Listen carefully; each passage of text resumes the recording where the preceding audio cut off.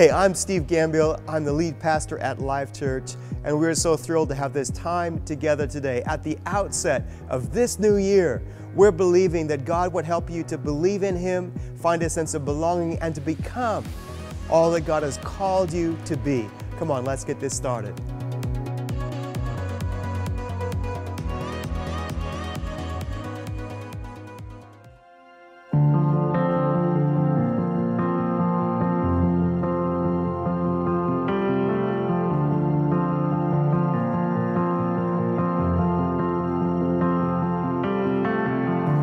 Grace, it covered all our past. Future found within your hands. You never let us go. You never let us go.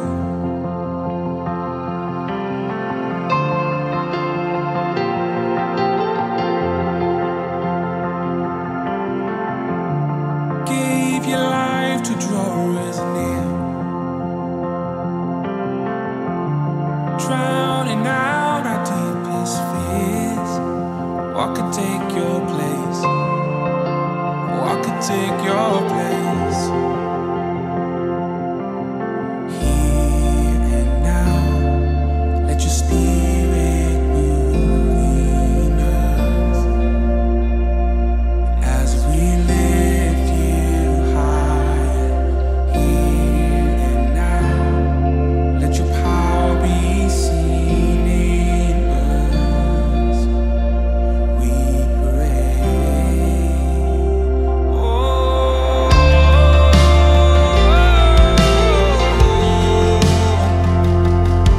let your power be seen in us, Jesus.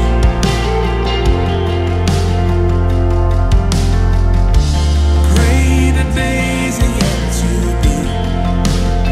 We believe it. Great things we yet to see.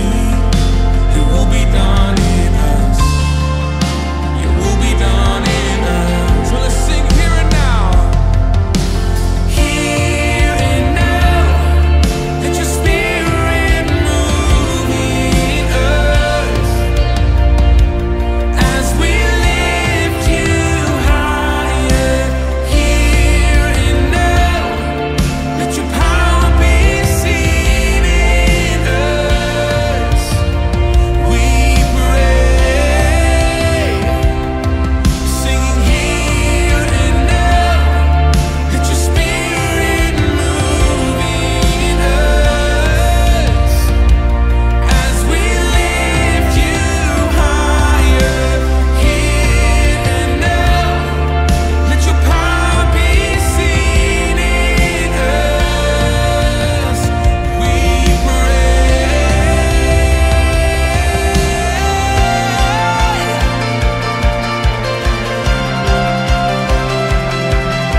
Let your power be seen in us. We lift you higher, higher. Let the praise rise from within. We lift you higher, higher. Every praise unto your name. Here and now, let your spirit move in us. We lift you higher and higher. Here and now, let your power be seen in us. We pray. We lift you higher.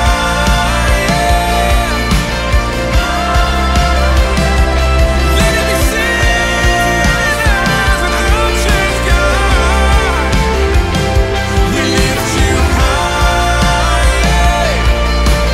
higher.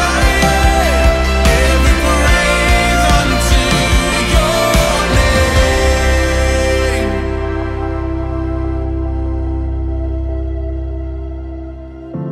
Greater days are yet to be. A be done in me. Your will be done in me. Your will be done in me. Let your will be done in me.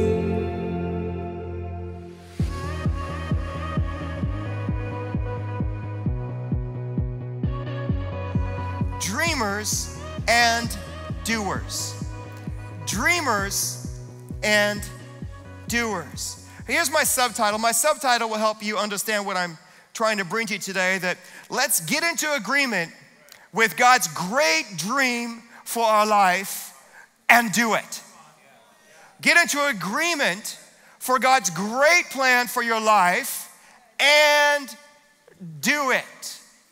Let me show you this in the Word, and then after this we'll pray. Jeremiah 29 verse 11 is a well-known verse, one of my favorites. Many people love this verse. This is what it says. I know the plans I have for you, declares the Lord. Plans to prosper you and not to harm you. Plans to give you hope and a future.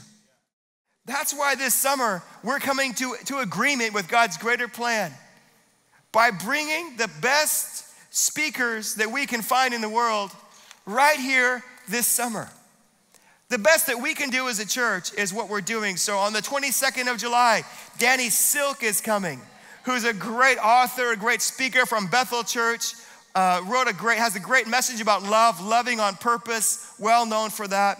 Terry Christ from Hillsong Church, who's a lead pastor in Phoenix, Arizona. Lucas Connell, an evangelist, but has a ministry to people who have depression and anxiety disorders, and speaks so well into that. Micah Carter from my old part of the world, Yakima, Washington, is coming. Thomas Hansen's coming over from Copenhagen, by the way. Now that's spreading up to Sweden and other locations. And then, of course, right here, we're doing a Love Your Neighbor Day on the 28th of July, and you can sign up right after this service because there's going to be a whole lot of people this summer that have what I call a staycation.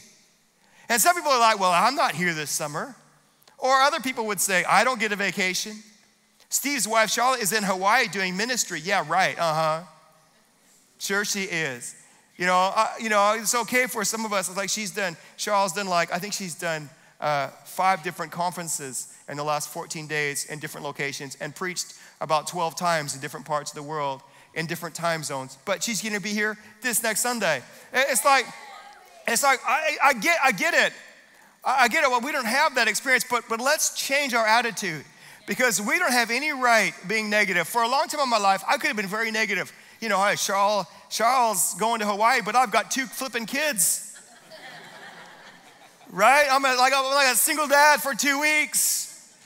But instead of being negative, I'm like, what a great opportunity for me to father my 2 and spend time with them and put the Word of God into them and presence them and release my wife into her calling because God has plans for me. And then I'm realizing as I have that attitude, you and I do not have time to be negative. We don't have time. We don't even have a moment to let that confession of depression roll off of our tongues. No.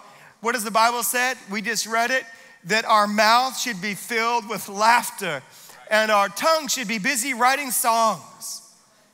You know, that mindset shifts where we are to where we want to go. And I'm not even talking about the fun things we're doing like the barbecues and the life group parties and the family fun days we're doing on our campuses. Why are we doing that? Because we want to get in agreement with what God is doing in this part of the world.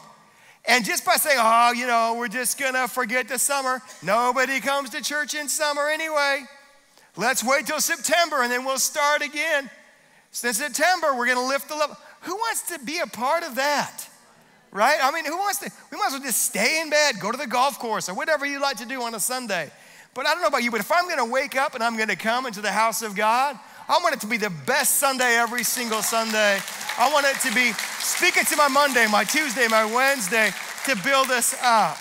So that's what we're planning. Well, let's look at this because one of my favorite encounters where God takes an individual and start to turn their life from pain to gain is Jabez.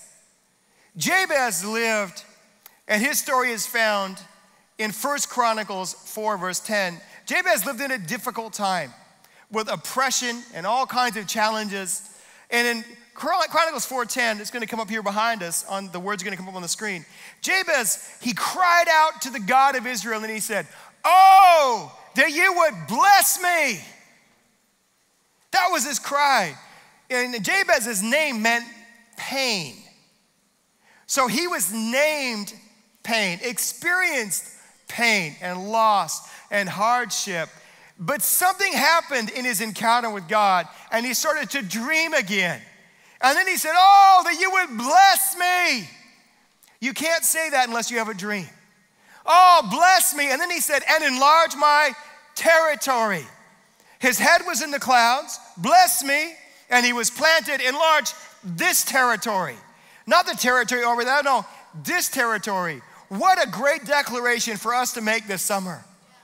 Over your neighborhood, over your job place, over every situation that you're facing. Oh God, that you would bless me and enlarge my territory. That's my heart for you as your pastor. Can we lean in and let those words be declared over our house and over our lives and over our neighborhood?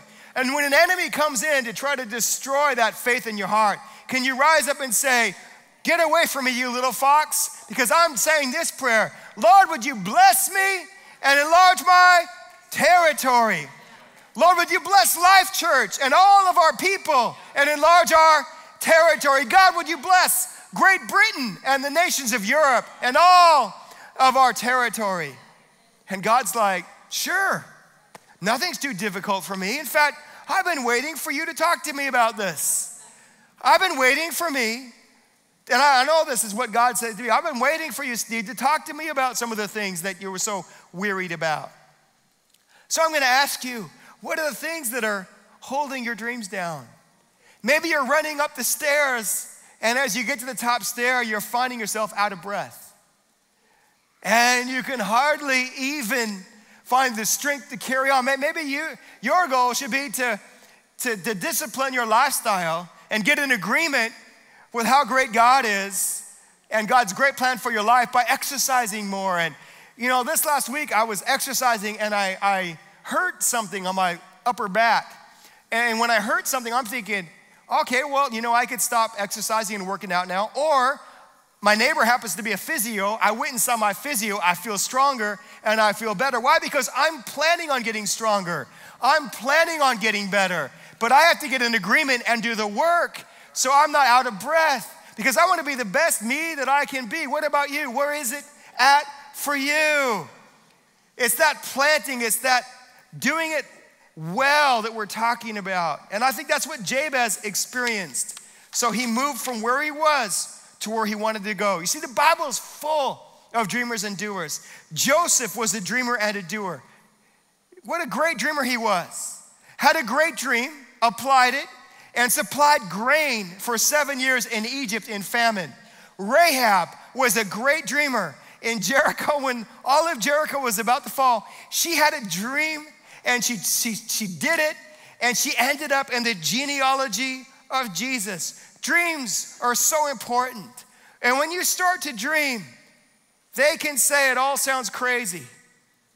They can say you've lost your mind and you don't care. So let them call you crazy, because we live in a world that we can design. And every night when you lay in bed, let the brightest colors fill your head. Let there be a million dreams that keep you awake. And I pray that you would think of the world that it could be, and that you get a vision of the one I see. A million dreams, it's all it's going to take. What if we get this dreaming? And I say that because this is the line in the song that I like the most. However big, however small, come share your dreams with me. However big, however small, come share your dreams. God wants fellowship with his people. He wants to spend time with you this summer. I mean, think about it. The educational system began with a dream. Textbooks were designed, they were put into action, and now the nation's being educated.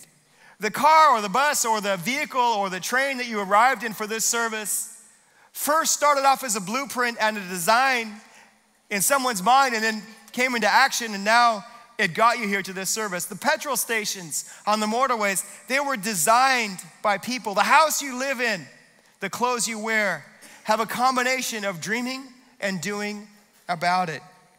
I'm going to wrap up with these two things, but I wanted to bring the first one to you this. Dreamers and doers are people who decide to become the best that they can be. Let me say that again. Dreamers and doers are people who decide to become the best. Say, I want to be the best. There is nothing wrong with saying, I want to be the best.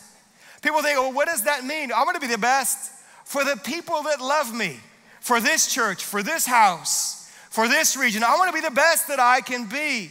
And that changes the way I exercise, the way I eat, what I say, what I watch, because I want to be the best in what I do. And the second thing is this: dreamers and doers do not wait for perfect conditions. They start where they are, and they start with what they have.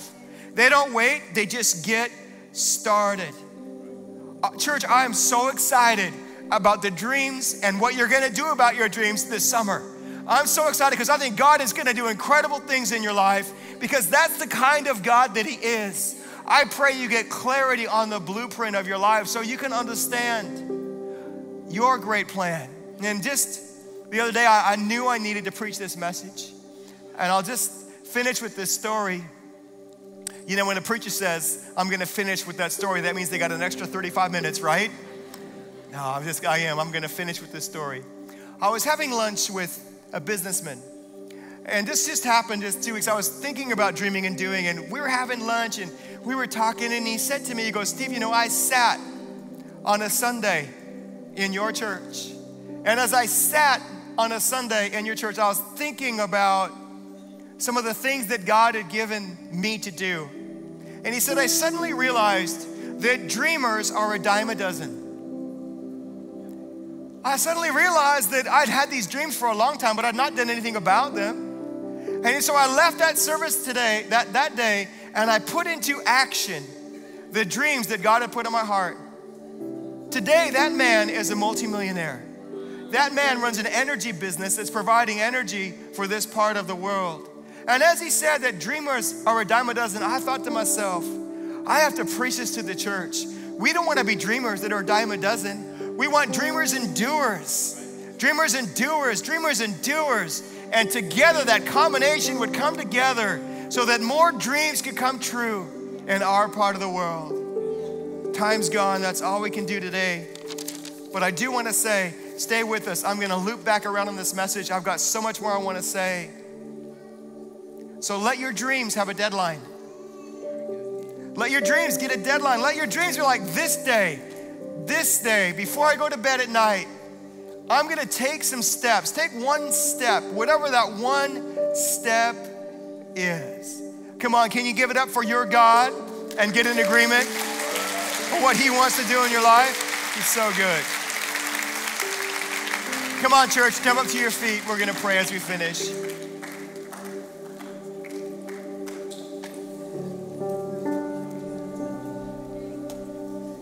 Jesus, with every eye closed right now in this room, Jesus, we pray for your people right now. And we declare the plans you have for them are awesome plans.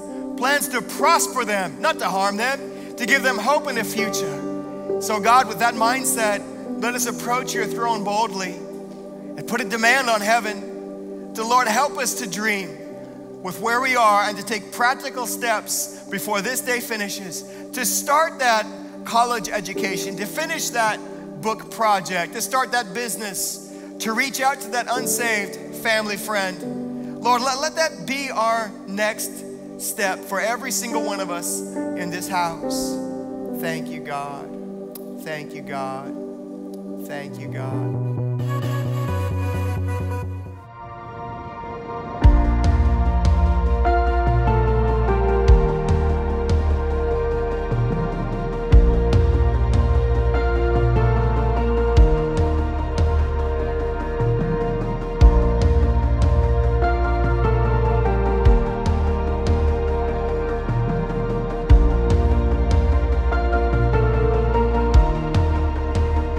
You are here, the one who is able.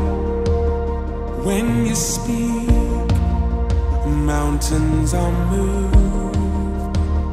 Great in power, you can do all things. Here in your presence we believe.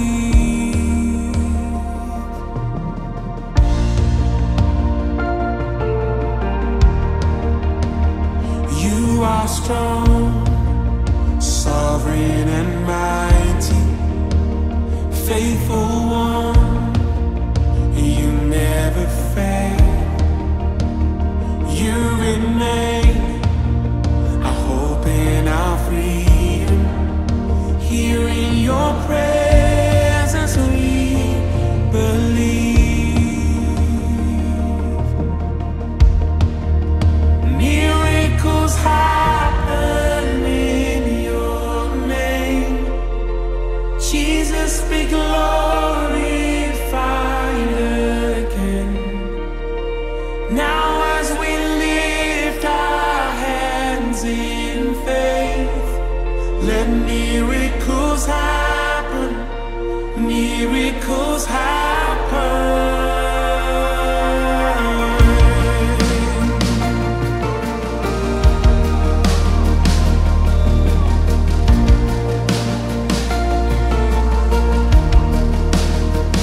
You are good, you go before me, overrule the first and the last. Every word that you have spoken in your name will come to pass. Miracles happen in your name. Jesus, be glorified again. Now as we lift our hands in faith, let miracles happen, miracles happen. Healing is flowing like a flood. Nothing could ever stop your love. Heaven is open over us. Let miracles happen, miracles happen.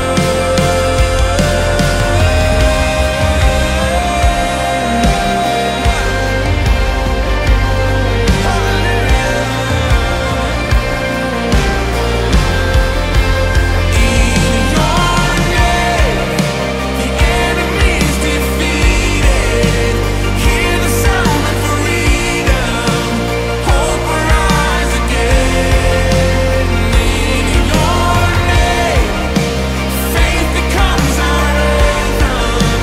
Here in your presence, I believe again. In your name, the enemy's defeated. Hear the sound of freedom. Hope will rise again. In your name, faith becomes our anthem. Here in your presence, I believe again.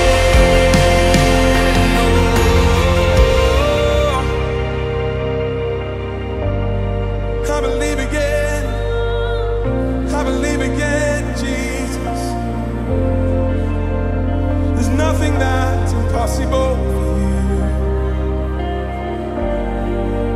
Heaven is open over us. Miracles happen in your name. Jesus, be glorified again. Now as we lift our hands in faith, let miracles happen, miracles happen. Healing is flowing like a flood. Nothing could ever